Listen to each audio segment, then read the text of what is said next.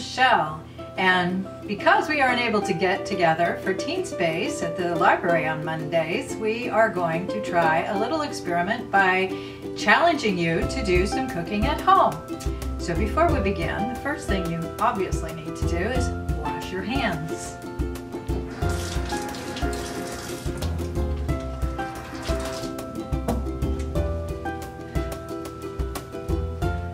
That's about the 3,000th time I've washed my hands in the past 2 minutes. Anyway, okay, so today we're going to make some chocolate pancakes. And I've got a recipe here that I'm going to share with you. And then I'm going to open it later for you to share your recipes with us. So we're going to start with 1½ cups of all-purpose flour. And then we're going to add a 1/4 cup of unsweetened cocoa powder, a 1/2 cup of sugar, and 2 teaspoons of baking powder, and a pinch, can you believe it? Yes, a pinch of salt. And then we're going to whisk this all together so it's all mixed up, kind of powdery.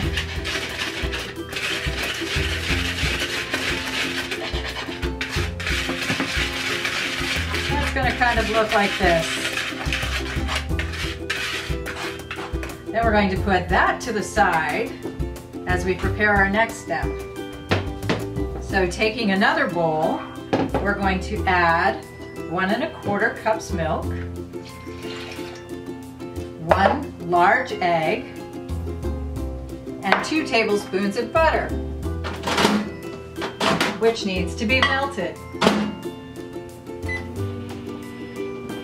So I'm going to start by mixing the milk and the eggs together while we wait for the butter to melt, and then we'll add that to this mixture.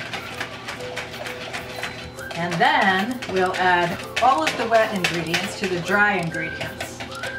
So we'll just take a second.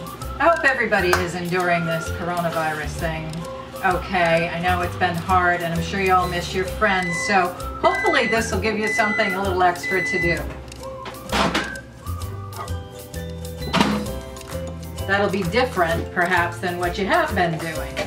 I hope school's going well. I'm sure it's not too easy doing it from home, but it's good to learn things always, so make sure you're doing it and doing it well.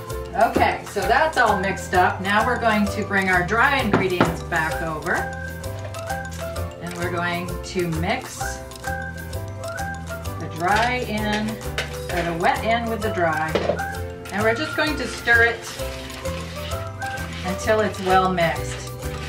But the instructions say not to over mix it, so we're not going to over mix it. Some lumps in your batter are going to be fine. You should make sure that all your dry ingredients at least are wet with what we've just added. This is what it should look like. Now we're going to start cooking our chocolate pancakes, and in order to get started we need to have a good frying pan or a griddle, as I have, and 1 tablespoon of butter. And I'm going to turn my burner on to medium-high. After the butter has melted, you take a 1/4 cup of your batter and pour it onto your griddle. And make sure that you evenly spread out the batter so that it'll cook properly. If you look at your batter, it's starting to form some little bubbles around the outside. That's a good indication that it is ready to flip. So I'm going to flip this one over. Ooh, that's looking pretty good. This one I'm going to give just a second longer, and then I'll flip that one as well.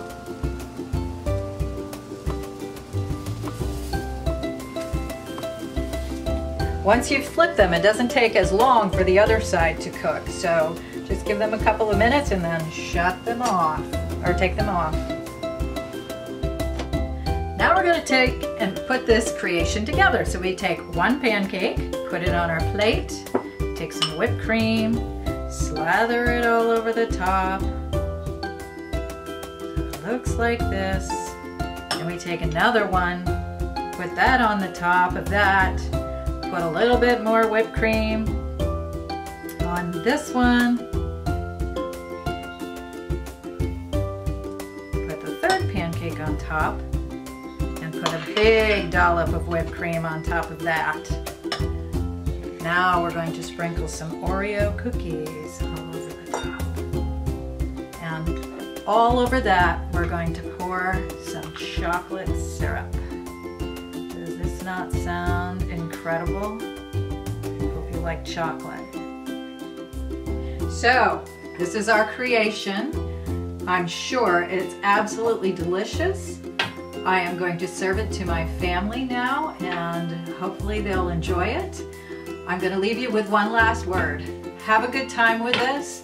Try thinking of your own creations, or try finding some different recipes and share them with us. If you want to take some pictures of what you've created, post them on our Facebook link. And don't forget to clean your dishes. I hope you're having a good day. See you soon. Bye.